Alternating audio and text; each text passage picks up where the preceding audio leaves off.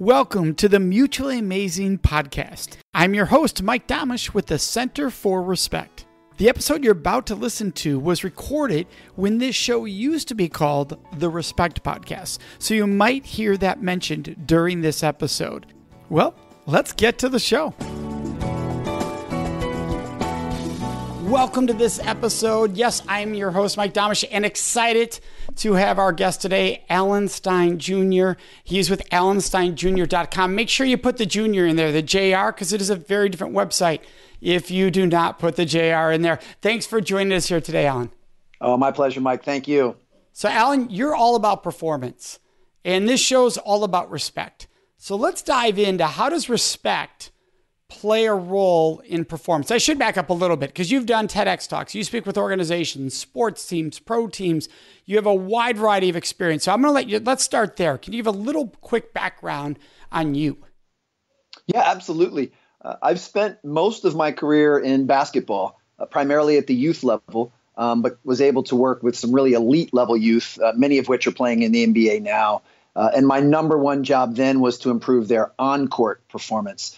So I was working on their athleticism and so forth. About a year and a half ago, I decided to parlay everything that I've learned from the game of basketball and from some of the world's best players and coaches and take that over to the corporate sector to teach businesses and organizations how they can improve their performance. And there's a very, very high rate of transfer. I mean, what it takes for a Kobe Bryant or LeBron James or Stephen Curry to be successful is not that different from the fundamentals that it takes guys like you and I to be successful as well. So I'm having a blast in this new space, and I was really looking forward to this conversation because I believe respect is the foundation to which all of this is built, and look forward to volleying that back and forth with you. Well, we're going to dive right into that because that's what I do when I work with organizations is help them build a foundation, a culture of respect. So how do you feel it's vitally plays a role in performance? Well, so when I was working with basketball players, respect was something that was talked about all of the time, and it was emphasized from a few different vantage points. One thing that I learned as a coach, you get what you emphasize. So if you want a culture of respect, then certainly you need to be a respectful person and you need to give respect to those around you. But, it goes deeper to that. Going back to basketball players, first of all, they have to have a respect for themselves. They have to respect their body and take care of their body to make sure they're in great physical shape. They need to respect the game. They need to respect the process of what it takes to be a great player, which means not skipping steps and doing and mastering the basics and fundamentals. They need to respect their teammates and their coaches, of course.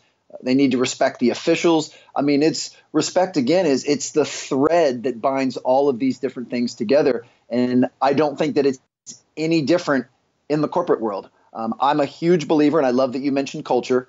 I believe culture is what drives sustainable results, and creating a culture of respect is imperative. And, for me, I've never liked the word employee. I'm a stickler for terminology, and sometimes I feel like the word employee gives a connotation that someone is superior to someone else. So I always prefer just using the word colleague.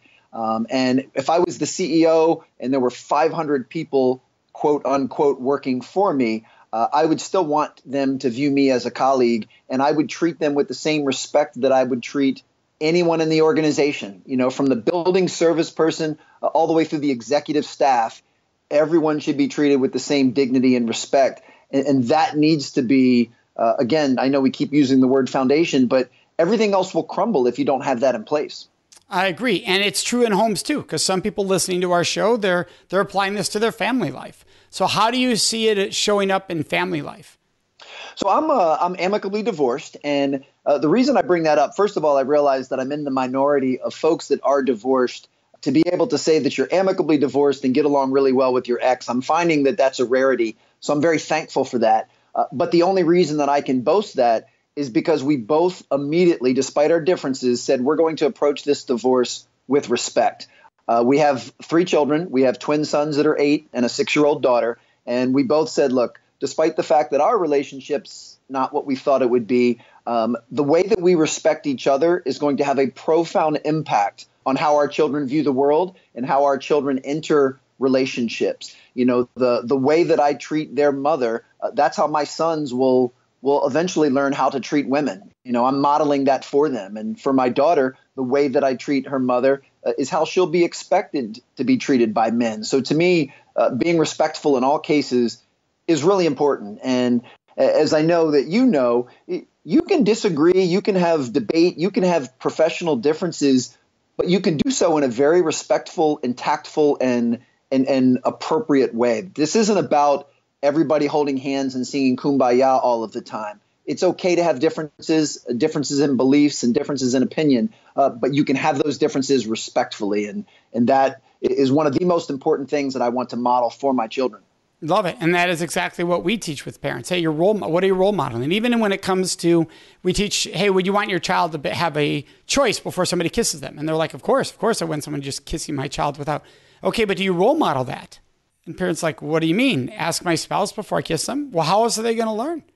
And why wouldn't you just do that? Because it's the right thing to do, right? But parents go, well, that's not what most people do. Well, tradition isn't necessarily healthy or respectful. That's a great way to separate those two. And I agree completely. I mean, modeling, especially when it comes to children, is what's most important. I mean, and respect comes into that tenfold. I mean, I can talk about being respectful to my children, but if they see me disrespect a waiter or a waitress or a flight attendant or anybody else, a cashier, that's going to speak at a much higher volume than what I tell them to do. So it always comes back to modeling. But not just for children. The same is true in coaching, same is true in leadership. I've always believed that time is our most precious resource. And one of the ways that we show other people that we respect them is by being respectful of their time and valuing their time. So while things obviously pop up, I'm not going to imply that I've never been late to anything, but I do my best to be prompt, if not early, to every engagement that I have, because I think that's a sign of respect. And perfect example would be someone in a leadership position telling everybody on the staff that they need to be on time for meetings, and then they themselves walk in 3 minutes late. I find that to be a disrespectful behavior. Now, it doesn't mean they're a disrespectful person. It just means in that example, they exhibited disrespectful behavior. And I think respect underlines everything that we do in every aspect of our life. Well, let's back up there because I think you said something very important. It's also in the mindfulness level, which is disrespectful behavior does not mean disrespectful person, right? This is not you made a bad choice, therefore you're a bad person. This is you're a good person who's failing to display respect or to show respect or to give respect. And that is a different discussion because as soon as people think, are you calling me not respectful? Now you got a battle. Now you got friction going on. They're not opening to learning or new possibilities. Absolutely. And I love that you're able to separate behavior from the underlying character of a person because we're flawed. I mean, we're all under construction. We're all works in progress. We're all going to make mistakes. And especially if you're going to have a respectful disagreement or a respectful confrontation with someone, I think it's important that you do separate those things. And for me to be able to say, yeah, Mike, you showing up to the meeting late today was disrespectful of your colleagues is different than me saying, Mike, you're disrespectful, or you don't have any respect for this organization, or you don't respect the person next to you, especially if you've established the credibility that I know that you do. You just made a mistake. And, it'd be no different than, certainly I've said my share of boneheaded things in the past. That doesn't mean I'm a stupid person. I may have said something stupid or said something that I wish that I wouldn't have said the way that I said it. We can't let that tear down everything. However, I will say that when someone continually shows habits of disrespect, that now that does question some portions of their character. I mean, it's that old adage, the first time you do something, it's a mistake. The second time, it's a decision. So if I'm constantly late to meetings, then I'm not valuing the time of my colleagues, and that's something that needs to be addressed. Yeah, and we talk about this, that the person who, even if you don't like them, you still have to treat them with respect. That's the foundation of saying we're creating a culture of respect. It's one thing we teach organizations all the time. If they go, well, that person, like you gave an example there, I can say that says something about your character, and I still have to respect you. It's not, and because that says about your character, now I don't have to respect you, which is what people will do. And the irony is to say that person is disrespectful, you just disrespected. You just blanketed their entire character, or they don't. Here's my one that I talk about a lot with organizations. They haven't earned my respect, which means, well, when did you earn their respect? Do you see the game that gets played here? Now we get to choose who we want to respect and who we don't want to respect versus I'm going to respect you no matter what happens. I'm going to respect you as a fellow person. Now, I may disagree with you or not value certain values you have or judgments you have. That's different than not respecting you as a person or your intellect or your contributions. Absolutely. That you stated that brilliantly. And that's coming from a place of humility that we're all on a level playing field. Just the fact that we're standing upright and we're breathing, we're human beings and we're worthy and deserving of respect of each other. And that has to be that foundation. You know, it's funny because in my talks, I actually substitute the word respect for care and say that you don't have to like the person next to you, but you choose whether or not you care about them because caring is an act of will. Caring is a choice. And when organizations have folks that can care, or in your case, respect, I think in this case, they're synonyms. If you can respect the person next to you, even if they're not your BFF, that's how you build a really strong culture because you choose whether or not to respect someone else. You choose whether or not to care about them. You choose whether or not you're going to respect or care about the mission of the organization. So, no, we're definitely speaking the same language. Well, and I like this because I think there's some differences that are important to discuss, which is the care and respect. And the reason why we use respect in those situations. I could care about a relative who I think does not contribute well to conversations. Therefore, I will not respect their opinion, is what can happen. So I love you, but I can't stand what you say, right? The people, we all have family members that will say, I love that person. I can't stand what they say. And so right away, there's a level of disrespect. So I can care and disrespect. People do it, right? I love you, but I discount this part or I discount that, which means, well, that's not truly caring. So I agree with you. Full caring would be very close, right? But people tend to dice and play with those and say, well, I care, but I don't value you because of this. Okay, well, respect means you have to value me too. I have value in this world. Yes. I think a great example is in the sports world. We can go look at basketball back in the day. Those who are old enough who are listening know that during Michael Jordan's run, he had a key piece on his team, a key piece that people wondered, how did they operate on the same court? How did this person have the patience to deal with this other person's off the court antics and seem to be self-focused? And a lot of people, when they hear this, they know that we're referring to a great rebounder in Dennis Rodman.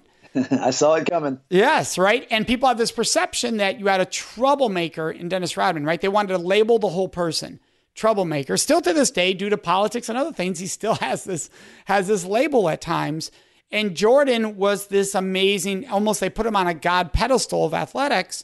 How did that operate? So how can you explain to people? And I'm fortunate that I have read some of the stories on how Phil Jackson, the coach, dealt with that. But I'd love for you to share for our listeners how they made that work, because there could have been easy disconnect of a failure to respect there, and it never would have worked.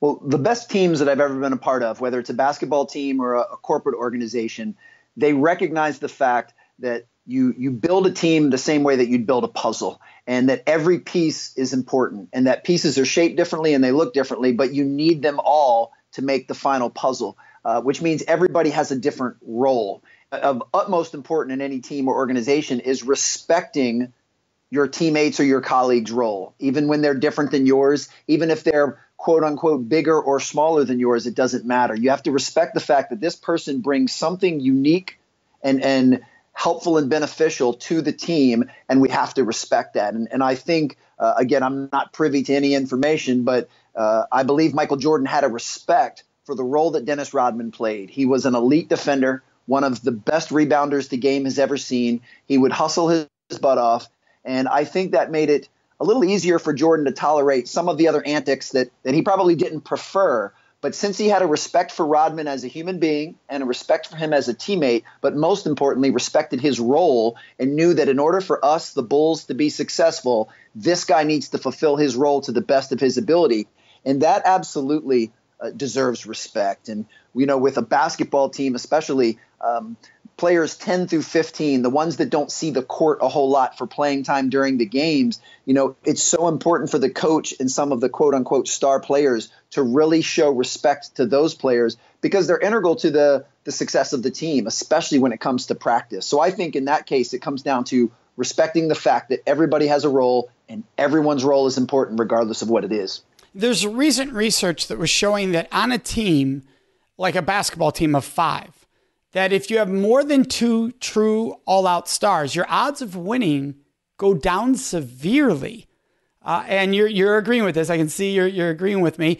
So do you think that is a lack of respect, that everybody starts to get me focused when it's all stars versus role players that everybody respects each other's roles? What do you think is the cause of that? Well, in elite level basketball, I think that's very true.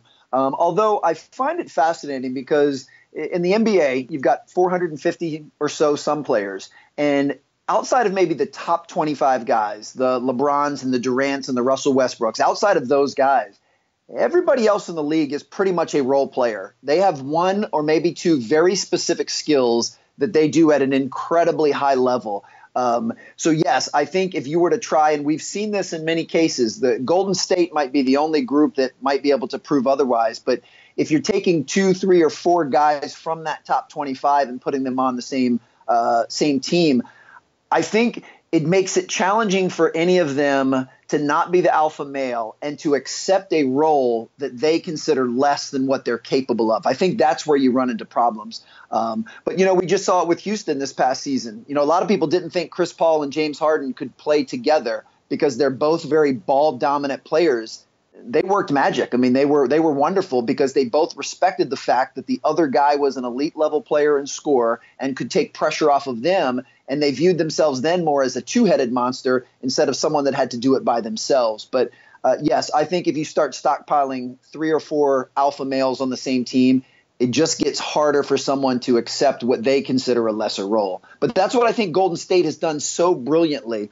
You've got Durant and you've got Curry, but Draymond Green and Klay Thompson, who are superstars in their own right, they accept. And when I say lesser role, I don't mean that to the value they add to the team. I simply mean, in the eyes of most fans. Right. How many touches they're going to get. Exactly. Right. Yes. So how does that play in the corporate world? How does that play in people respecting their roles? When you start to get together that rock star sales team, how do you keep them, right? Because the sales world deals with the same thing. The corporate world, retention's a major issue. How do you keep a bunch of rock stars on the same team in the corporate world, respecting each other's roles? Well, in corporate especially, I find it in different departments. Like, I want to make sure that the sales team has a huge respect for the folks that work behind the scenes. That customer-facing colleagues have just as much respect for the people that are building and maintaining the infrastructure behind. Lots of times that's the separation. It's like, hey, I'm going to bring sales and I'm going to bring business to the company, but then it's up to your team to support and to keep the client relations and to make sure that things continue to work together. So I think the first step is making sure that everyone in the different departments has a very high respect level for what the other person is doing. Because if any one of those groups were to falter, everybody suffers. And then when it comes to sales, you have to have the confidence that, a raising tide will raise all boats type of mentality, that I can still be an elite salesperson, but you're my colleague and I can still help and support you. When you're going after an account, I can play the assist person on that to help you land that account because it's good for all of us. And you have to have that belief that the better our organization does and the better our company does, that will come back to me in many ways. And it's not zero sum. And same thing with the best teams, the best basketball teams I were a part of. It didn't matter who scored the basket. It just mattered that we scored. Someone in our color jersey puts it in the basket. It's a win for all of us. Don't worry about who does it. So in these situations, especially in the corporate world, it's the same in sports, the one barrier that seems to step in here is jealousy. Is this idea of, but I'm just as good and I'm not getting the sales opportunities that they're getting. They're handing the hottest, biggest contracts to that person, not me, and I'm just as good. There's a comparison/jealousy that's taking place. How do you help people address that in a way that helps them shift their parameters? Because that's what we talk about with them. It's shifting that parameter from a comparison mode to a respect of, all right, so what is it going to take for me to get that opportunity? And if that's truly a culture of respect, I'm going to have that opportunity. I'm going to have that chance. How do you address that? I believe that there's only two things in this world that any of us have 100% control over 100% of the time, and that's our effort and our attitude. Certainly, our attitude is our ability to show and receive respect. So we're talking about the same thing. But, I would, if I was a leader in that organization, I would promote a culture where everyone focuses on their effort and their attitude and their preparation and their execution, that it's not about the comparison game. That's a game that's played all of the time now, especially on social media. But it's a dangerous game because it's one that no one can win. If you allowed outside metrics and barometers to determine your own value, you will always lose that game. Because it doesn't matter what we're talking about, whether we're talking about sales. If I walk outside of my office right now, within 30 seconds, I'll find someone with a bigger house, with a nicer car, with more money, who has more speaking engagements, who's done. You'll always lose if that is your measurement of self-worth. So it needs to go back to your own attitude and your own effort and fulfilling your role to the organization to the best of your ability. And that takes practice, and it takes emphasis and reinforcement from everybody in the organization, because I do believe it's human nature that if you and I are sales colleagues and you keep landing the big accounts, there will be some inherent jealousy there, which is why if we fostered the right type of culture, one, you'll land those accounts with graciousness, respect, and humility, and you'll share the wealth. You'll let everyone know that, hey, I might have been the one that landed this big account, but I couldn't do this without everybody else in this organization that supports me, that I don't land any account by myself. This is something we all do together. And same thing from a leadership standpoint. If someone was constantly saying, hey, Alan, I know Mike landed that account, but man, you've really been killing it for us, and we appreciate all of the work that you've been doing. I think those type of steps in that type of culture can lessen that inherent jealousy. Well, yeah, and the key there is the person who lands the account, share how you did it. That's respect, right? If I'm being closed and I'm not telling you how I did things, that means I don't trust you. That means this is now about us competing. And even though I'm landing everything, I'm just as scared as you are, because I'm about holding the secrets. So I don't really respect you because I think you'll betray me. So I won't give you this information because I think you'll slash right from under me and steal some of this business from me. That's what privacy, that idea of scarcity versus prosperity. And so that becomes a big piece of, if you're running an organization right now, you have to ask yourself, do my top performers, do they run from a place of prosperity? Are they sharing with everyone exactly how they landed the last success, so that everybody can land that same kind of success? Absolutely. I love that. And that is the definition of a winning culture. And, in some regards too, and I know we're just talking in hypotheticals, but maybe a qualified prospect comes across your plate and it's an easy softball lob, and you toss it over to me because you know that I've been in a little bit of a slump, and you let me close the deal. No different than, I've scored the last 10 points and you're in a shooting slump. I'm going to find you the easiest basket I can get you to get you going again. It takes a tremendous amount of humility. And anytime there's humility, there also has to be that confidence, what you just mentioned, that, hey, I can tell everyone in the organization, shoot, I can post on social media how I just closed this deal, because I don't care if anybody else knows. I'm confident in my ability to do what I did, and that is ultimately a very, very high sign of respect. Yeah, it's like we're members of the National Speakers Association, and people ask me all the time, wait, Mike, you go to this convention with other speakers,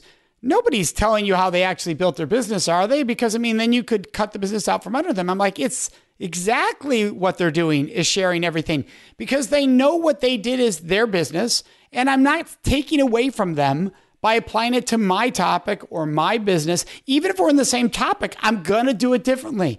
They're going to do it differently. We don't need to be afraid of each other. We can actually grow from each other and push the boundaries and just become that much better. When you have a friend and you're both succeeding, it's like, all right, now here and now here. And it's a positive push. It's not a jealousy thing. It's wow, you did that. I want to figure out how to do that. And because I want to experience that opportunity to have that impact the way you're having that impact. And that's really key, isn't it?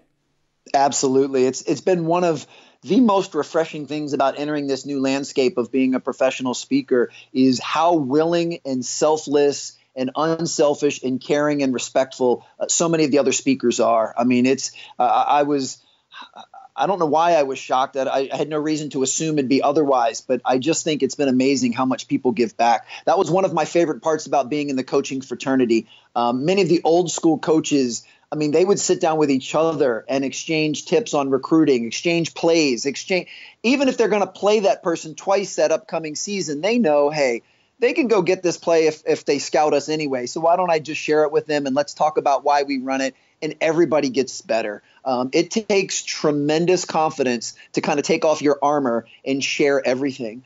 For me, I'm 42 years old. I have the humility to know I didn't invent anything in the speaking industry. I mean, this is all stuff that I'm going to be learning from others, either interactions with folks like you or reading a book or attending an NSA conference. So if I'm learning it from someone else, it's not for mine to hold on to. I'll pass that down to someone else. And if in a few years someone reaches out to me that's just starting in the professional speaking business and they'd love some tips or some advice, I'd be honored to give it to them because other people did that for me. So it's not really ours to hold on to. And again, with our theme, I think that's showing respect, not only to the person you're dealing with, but a respect to the industry, a respect to the profession and the craft of speaking, that we should all be here to help each other because, at the end of the day, you're going out to speak to make an impact, to help companies improve their culture and improve respect, which will make this world a better place. So why would I not be rooting for you? Why would I not want you out there doing your thing, making this world a better place? Because that's what I'm trying to do. And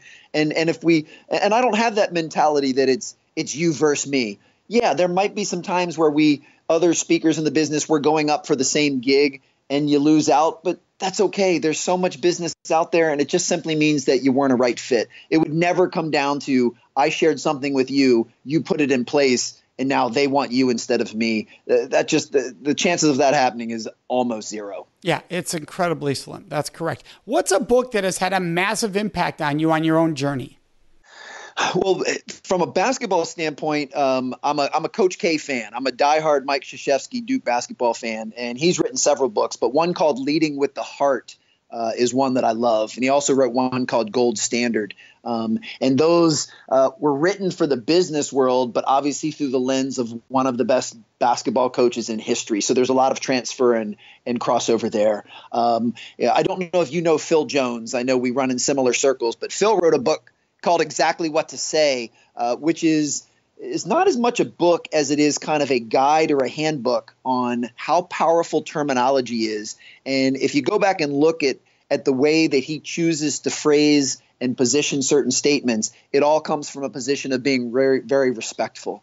I met earlier with another friend of ours, Ian Altman, a tremendous speaker. He has a book called Same Side Selling, which talks about not looking at you versus me when you're selling to someone, but you and me, and let's work together to solve a problem. So those are three just off the top of my head that I love. That's perfect. And we'll include those in the show notes for everyone listening. Alan, I want to thank you for joining us. It's been wonderful. Thank you so much. I enjoyed it as well. Absolutely. For all of our listeners, remember you can find Alan at Alan Stein, Stein Jr, JR.com. That's critically important. AlanSteinJr.com. You can reach out to him there, get a hold of him.